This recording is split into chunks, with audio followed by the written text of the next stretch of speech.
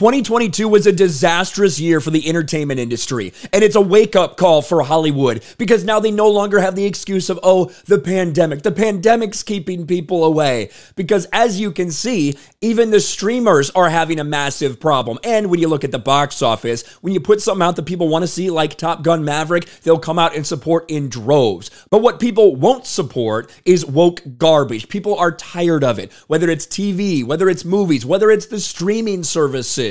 And Netflix found that out the hard way, having their worst year in a decade.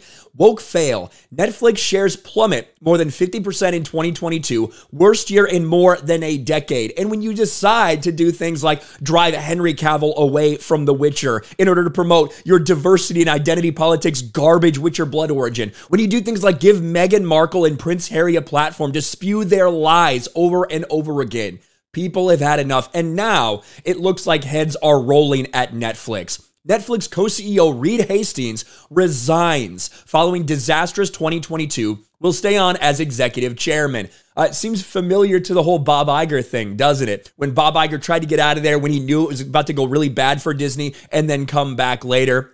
Don't know if Reed Hastings is planning on coming back, but this is a guy who's been with Netflix essentially since the beginning, and now he's stepping away. Hollywood Netflix co-CEO Reed Hastings has abruptly resigned his position after nearly 25 years heading the company, signaling a sea change at the left-wing streamer. His resignation comes after Netflix concluded its worst year in nearly a decade, with its stock dropping more than 50% in 2022. They lost over $100 million in market cap. It was really bad for them. And they lost subscribers for the first time in a long time.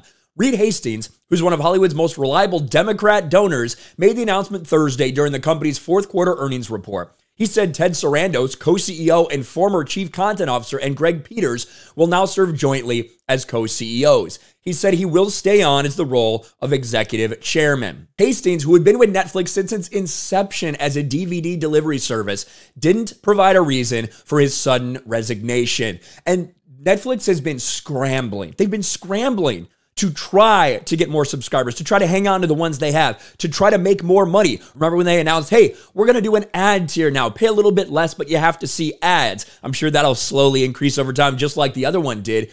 But that didn't go very well because when they first tried to put commercials, put ads in there, they ended up having to give advertisers their money back because not enough people signed up. Not enough people wanted to watch this. And that's after losing millions and millions of subscribers over the course of the year. It's just one more indication that when it comes to the entertainment industry, people are tired of having woke agenda, identity politics, virtue signaling. They're tired of that taking the front seat as opposed to actually entertaining people. And are there good things every once in a while on Netflix? Absolutely, there are. However, it is just overloaded with woke garbage. And until that stops, until that promotion stops, I think the problems you're going to continue to see this happen for Netflix. When you look at something like Disney Plus, they can brag all they want about the subscribers they're gaining, but they lost $1.5 billion in just 3 months on their streaming service. Not enough people are signing up. Not enough people are watching these things. It is a disaster for all of Hollywood. And the woke chickens are coming home to roost. They are the ones that have done this to themselves,